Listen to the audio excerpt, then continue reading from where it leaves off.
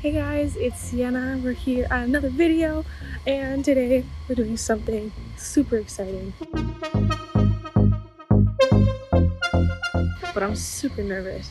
So back home at my home campus, I'm in a dance club, and I'm not by any means a good dancer at all. Like I only have college experience in it, but it's something I really love. Since I've gotten to college, I have taken a few dance classes for theater and ballet and things like that. So I have a little bit of experience, but one of the biggest things I've always wanted to do is go to an actual dance studio and take a class. And today I get to do that. There's this studio that I know is here in LA that I've had in the back of my mind that I'd want to go see and take a class from, but I'm always nervous. I'm like, well, what if they don't really accept beginners? And it's just like anxiety. But last night I found out that this studio is actually quite a bit closer to me than I thought it was. So I did some more digging, found that there is a beginner's hip-hop class tonight at 5. So I'm going to be taking the half-hour Uber over there. I don't know if you've ever heard of it. It's Millennium Dance Studio. They have quite a bit of videos online. They dance to all types of different songs, all different music, and the choreography is really good. They have some really famous choreographers there that do a lot of stuff with other singers and like movies and theater and things like that. And I've heard, I don't know, I'll see it when I'm there, but they have pictures up on the wall of all of the celebrities that they've worked with and like little notes from the celebrities themselves. So I will be sure to record that and I will let you know how it went.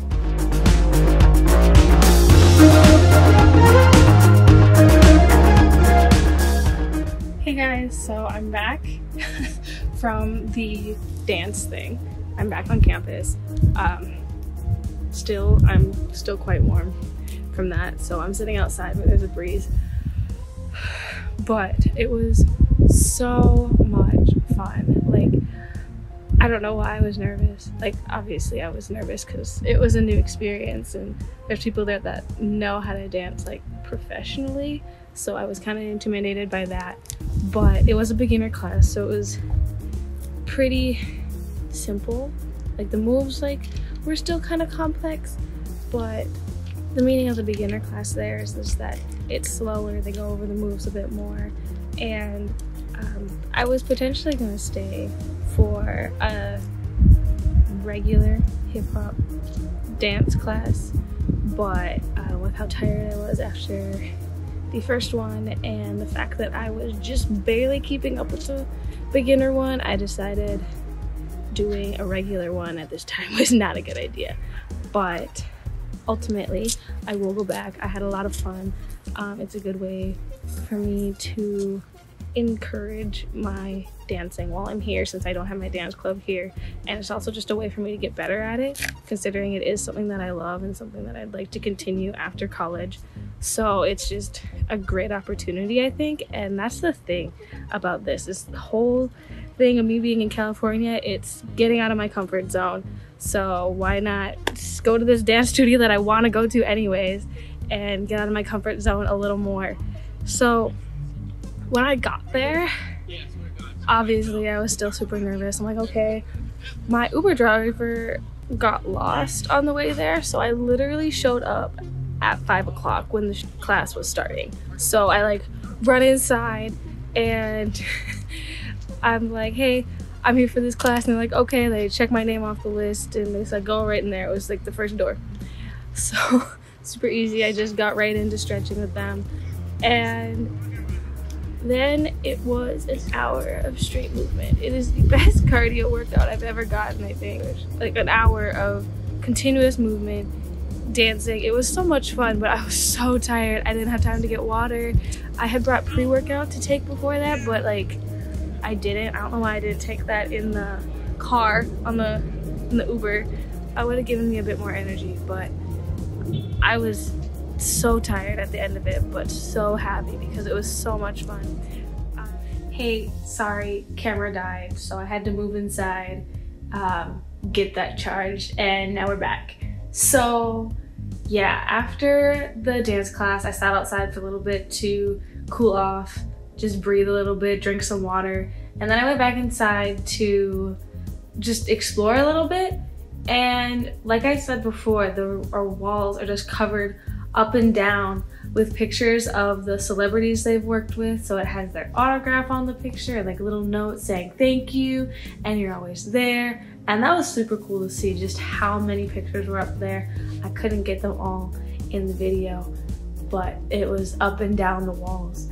And then on the other wall facing that, they had pictures of all the choreographers that they work with. So that was cool because I got to see pictures of choreographers that I kind of follow through YouTube videos and their YouTube channel and things like that. It always says who's choreographed the video, so it was cool to kind of put faces, like even though they're in the video, like see an actual picture and their name.